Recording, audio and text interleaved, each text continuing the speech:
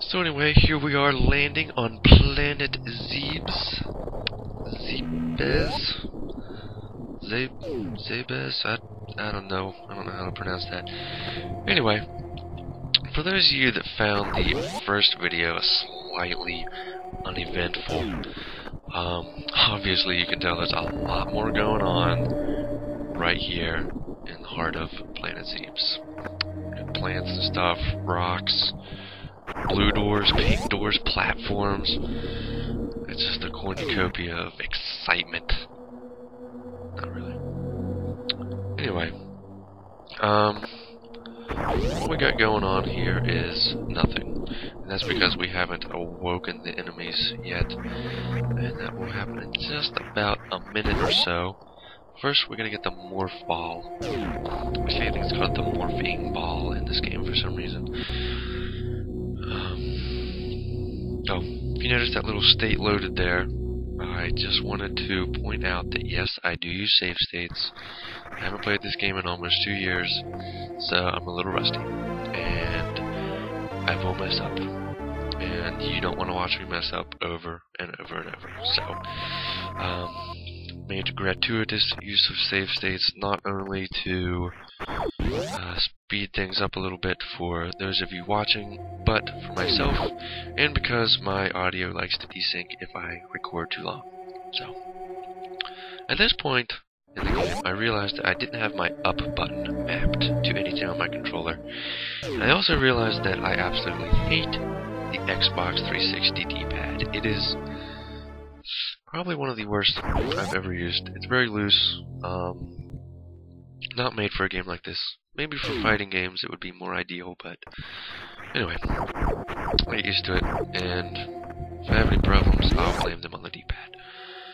Also, at this point, I realized that I don't need to go in this room right now, because I'm going to be back here in a couple of seconds to get an energy tank, but we need an enemy for that. So, I'll give you guys a little clicky text box if you want to skip this part.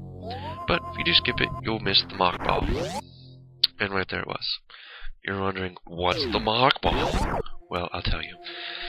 What you want to do is you want to hold down the dash button, which default is set to B, I think. Anyway, lets you go a little faster, and you can keep that extra movement speed if you morph into a ball at the right time. Basically, you need to be running, then jump, let go of the jump button, and let go of the dash button, and continue holding down the jump button so that you are still propelling yourself forward, but you're not spinning. Then you want to hit down once, just tap it, and you'll be facing downwards. At that point, you want to do kind of a Hadouken kind of movement, you know, rolling from down to sideways on the D-pad, whatever direction you're facing, just as you hit the ground. And you'll maintain all of your speed that you had while dashing, and it'll transfer into your ball form. And it's actually necessary to get a couple of items. At this point, I'm going to be using this little spiky dude here. Maybe he's got a Gamer, I think. Maybe, I don't know. I'm probably wrong. I don't remember. Anyway, you're going to be using him to get this energy tank up here. So what you're going to want to do is shoot the energy block here, duck down a little bit, and then jump right into him. Doing so will propel you backwards, as you can tell there, into the energy tank. And you have to duck down first, because when Samus ducks, she actually jumps a little bit higher. That extra height is just what you need to hit the Gamer. So, after all that, we're going to get out of here and go fight ourselves the only boss we'll be fighting until Ridley.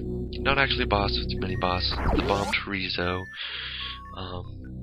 He is necessary unless you're playing the PAL version. Yeah. Until we get out of here, you should probably take note of what I'm doing here to get up these walls, and a wall jump. Simple as that. This is, without a doubt, the most important technique if you are planning on doing any kind of sequence breaking. in this game. It lets you into so many different areas. If you're doing a speed run, it saves a ridiculous amount of time. It just allows for huge amounts of mobility, getting up places. Obviously, I'm kind of rusty at it, but you can easily have been out of this room by now and halfway through the other if you're good at it. You don't need to use platforms for any reason, pretty much at all. You can go anywhere. It's pretty sweet. Without it, Super Metroid would not be the game that it is today. It would have lost interest a long time ago because so much would not be possible. But yeah, to do those wall jumps, all you gotta do is be spin jumping into a wall.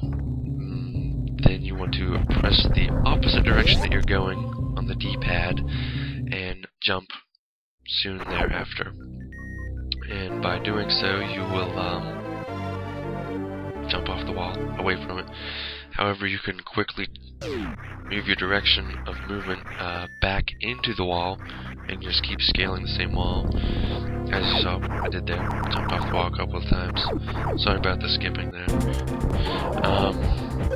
This guy, I fight pretty poorly here, obviously. I should have had a net with those 5 missiles. Something to remember if you're doing a speed run is you don't want to just plow all of your missiles into him at once. You're going to want to wait about a second in between each missile, and then with those 5 missiles you should be able to finish him off pretty easily. And quickly, which is nice. However, in the PAL version, if you really want to, you can just barely make it out of the door before it closes. And I'll give you a little extra time shaved off there. However, I'm playing the NTSC version. And the reason for that change is because the different frame rates, I guess, in PAL and NTSC television, so the game designers changed the speeds a little bit of Samus to make up for that. However, the game world is slower because of that, because they didn't change the rest of the stuff, just Samus, so everything else is a little slower in the PAL version. Now what we're doing here is we're bomb jumping up to what's called the Gauntlet. You're really not supposed to, I guess, get to this area until you have the screw attack, which doesn't come till very late in the game. However, we want to get as many energy tanks as possible. That's pretty imperative. So, bomb jumping up here.